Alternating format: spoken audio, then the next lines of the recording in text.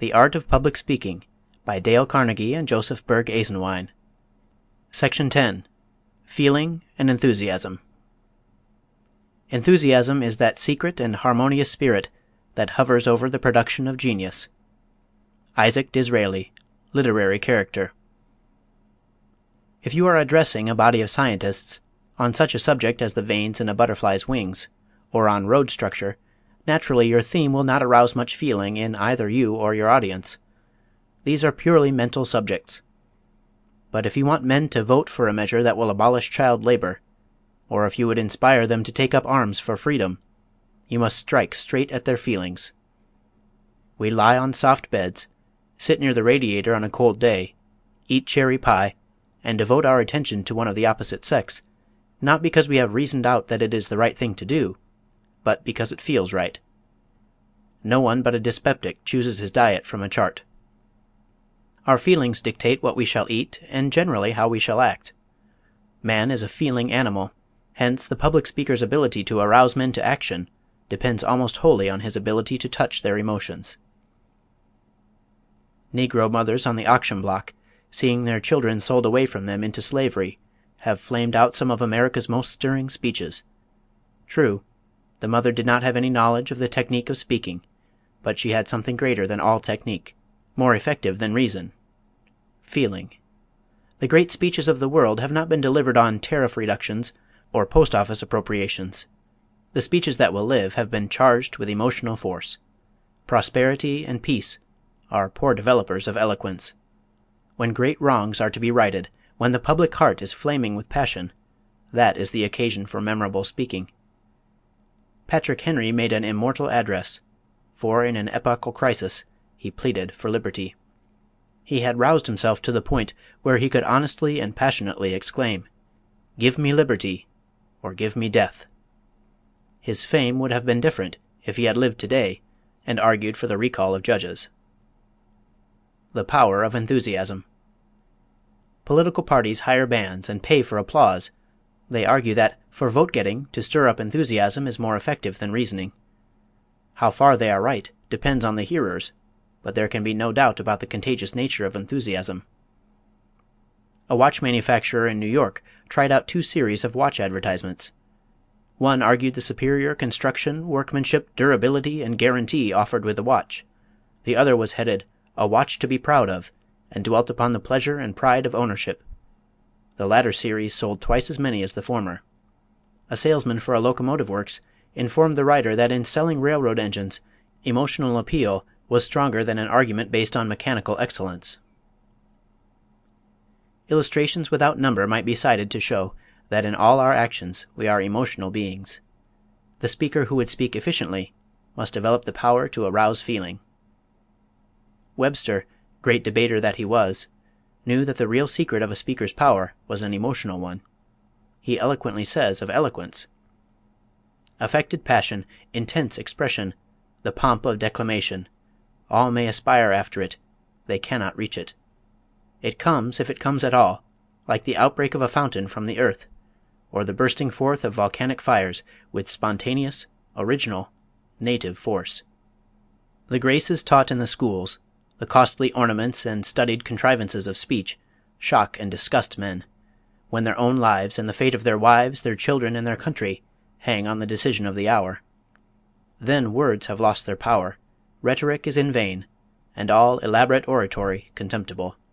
Even genius itself then feels rebuked and subdued, as in the presence of higher qualities. Then patriotism is eloquent, then self-devotion is eloquent.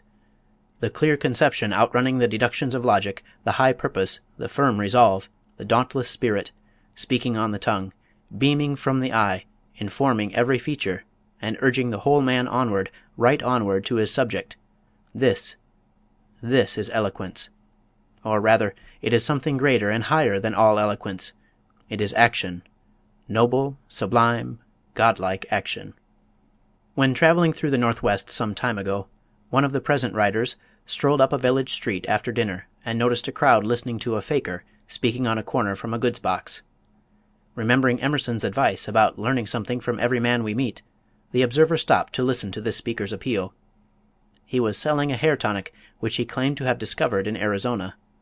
He removed his hat to show what this remedy had done for him, washed his face in it to demonstrate that it was as harmless as water, and enlarged on its merits in such an enthusiastic manner that the half-dollars poured in on him in a silver flood.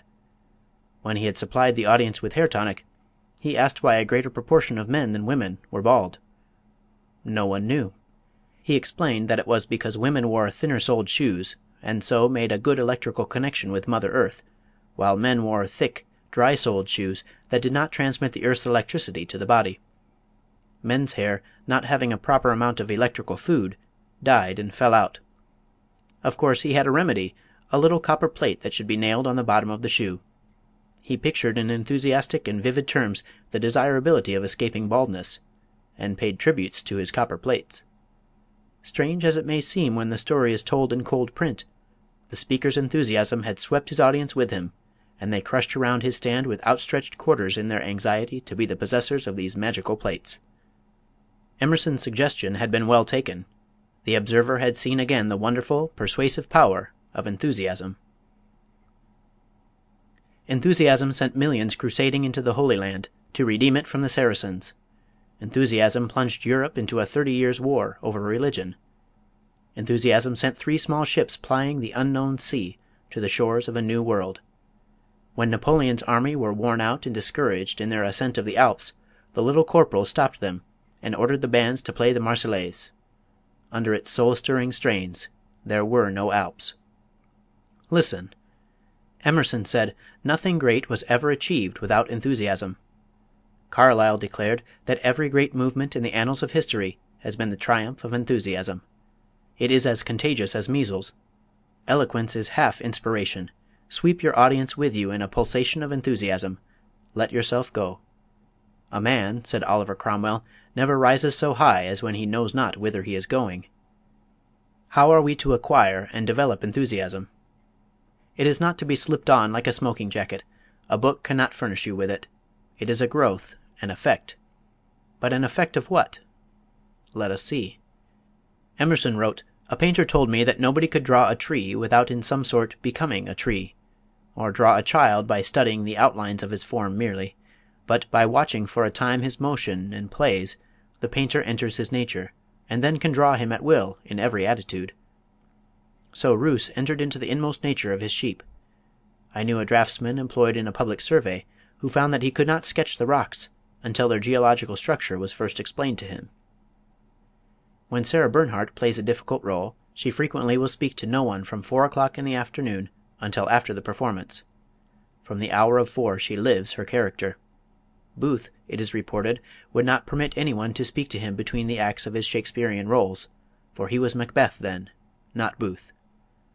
Dante, exiled from his beloved Florence, condemned to death, lived in caves half-starved. Then Dante wrote out his heart in the Divine Comedy.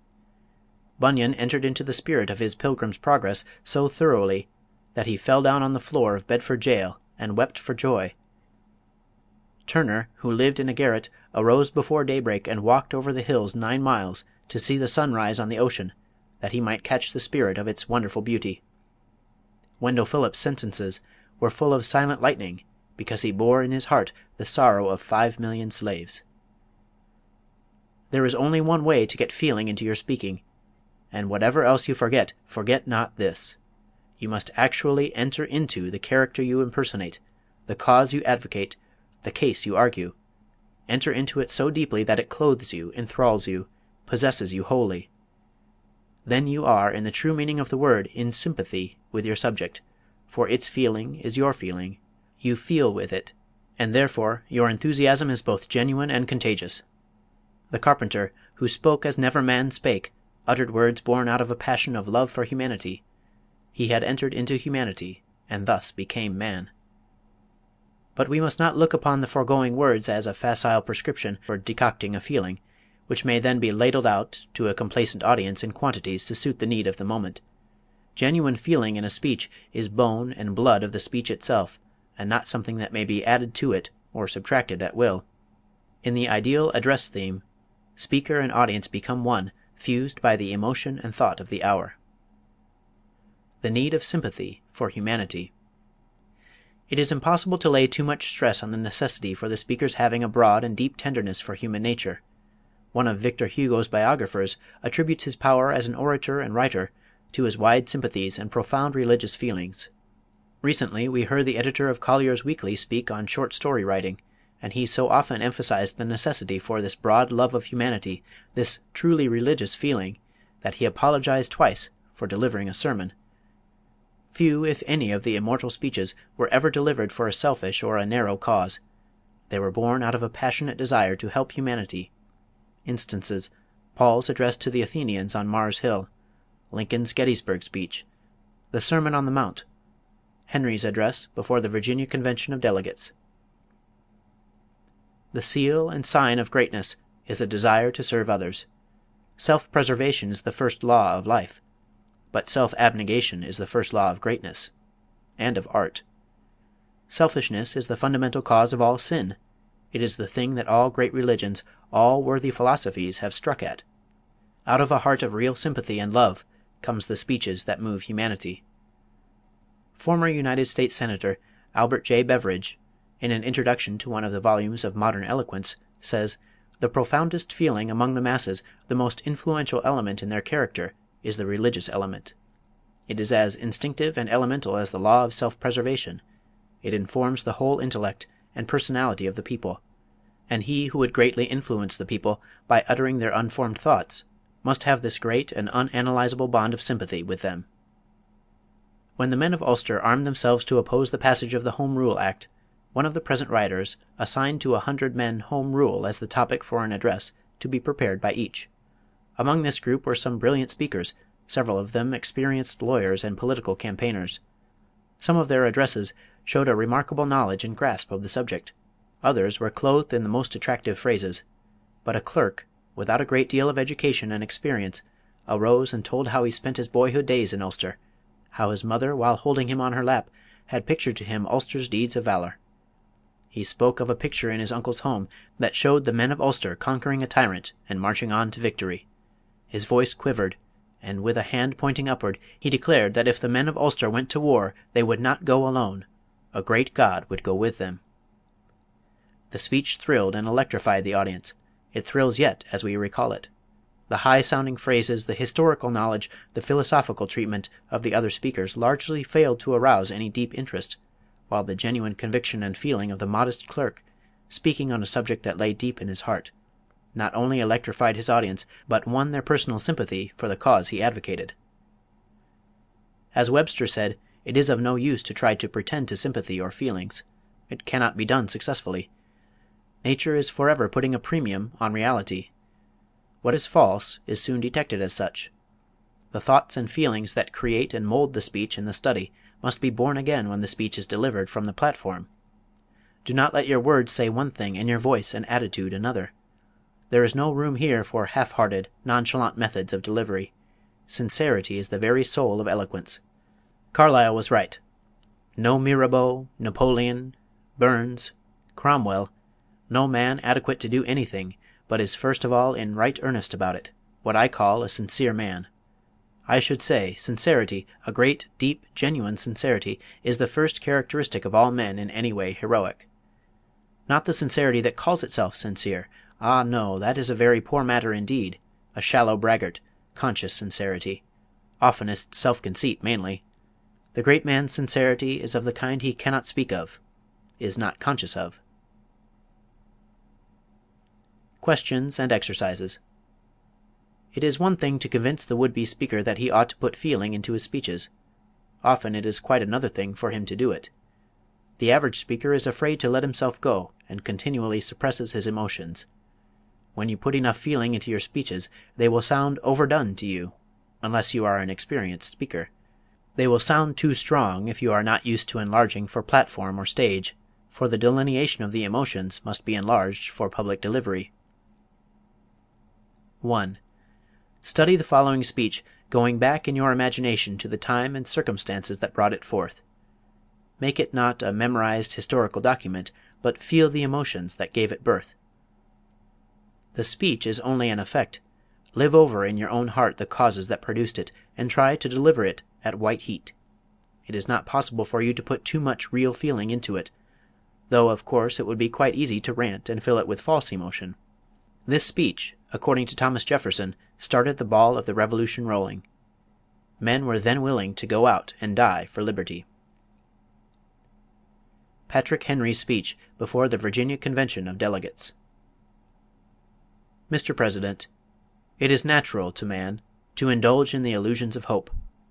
We are apt to shut our eyes against a painful truth, and listen to the song of that siren till she transforms us to beasts. Is this the part of wise men engaged in a great and arduous struggle for liberty? Are we disposed to be the number of those who, having eyes, see not, and having ears, hear not the things which so nearly concern our temporal salvation? For my part, whatever anguish of spirit it may cost, I am willing to know the whole truth, to know the worst, and to provide for it. I have but one lamp by which my feet are guided, and that is the lamp of experience.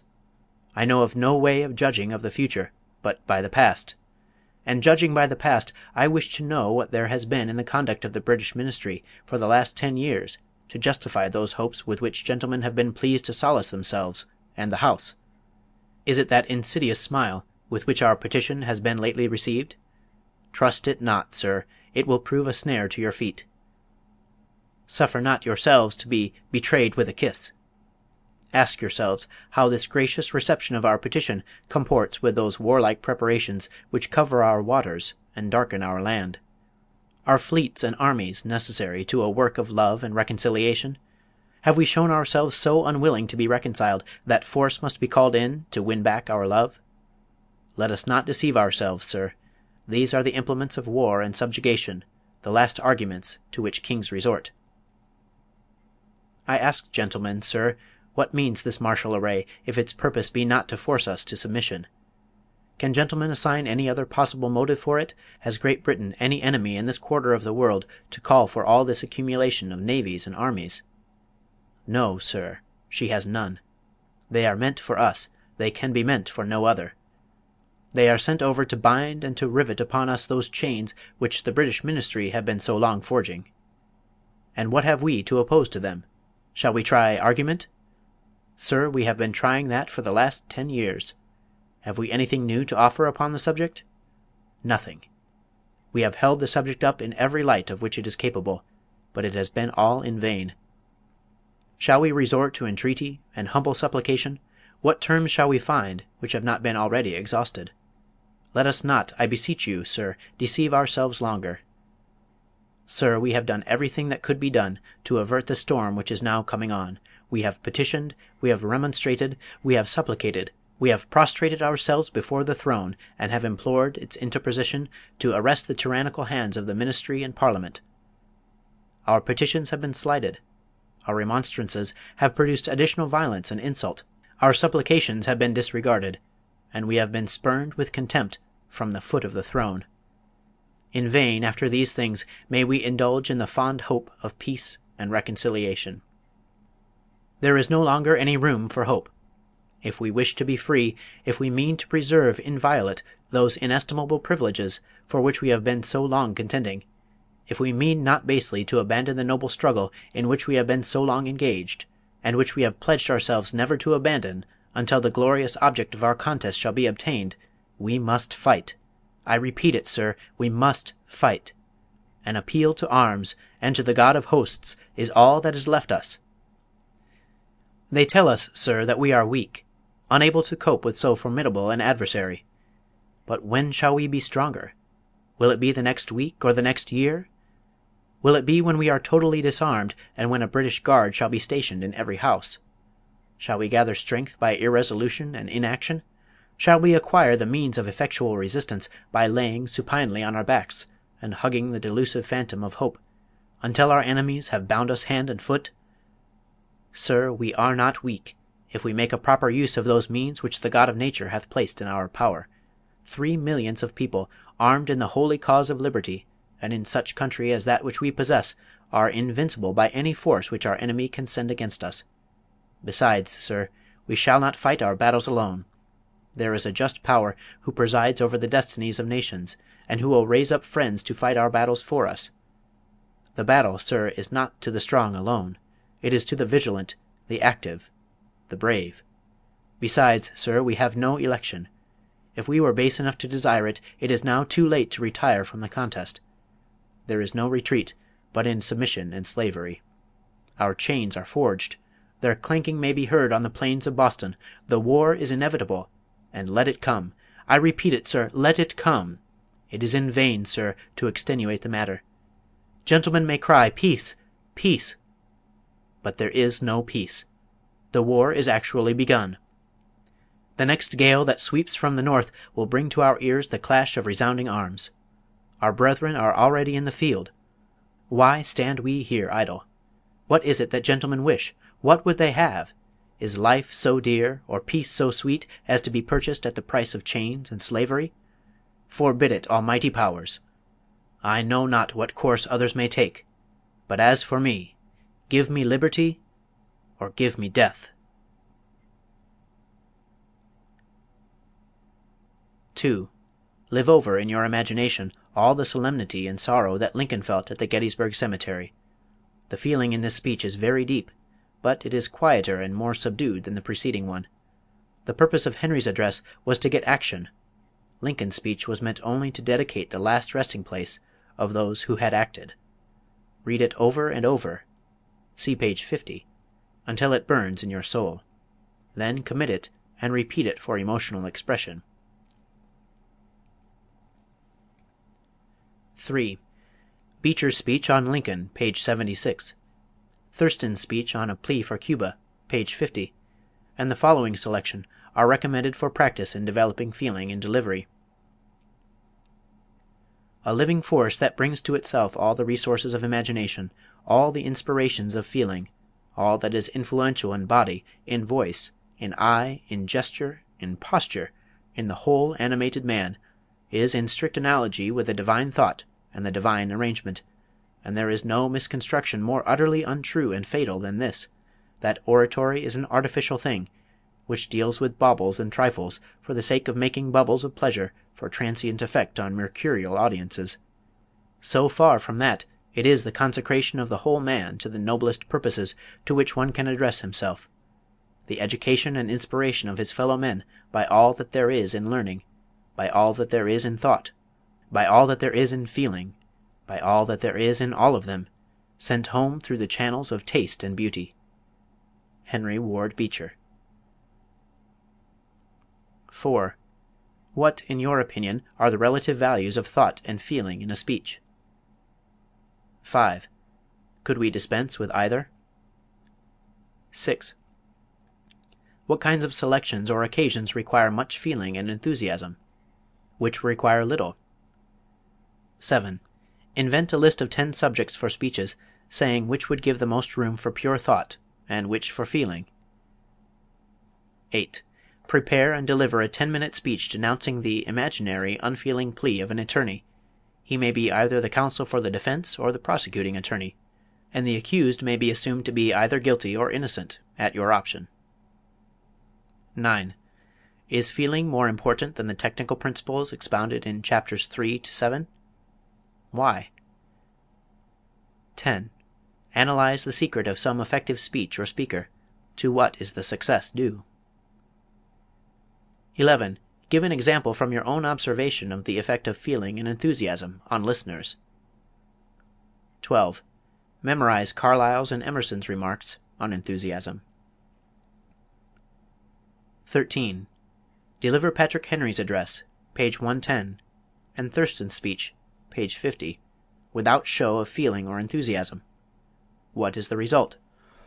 14. Repeat, with all the feeling these selections demand. What is the result? 15. What steps do you intend to take to develop the power of enthusiasm and feeling in speaking? 16. Write and deliver a 5-minute speech ridiculing a speaker who uses bombast, pomposity, and over-enthusiasm. Imitate him. End of section 10. Recording by Matthew Reese, Davenport, Iowa.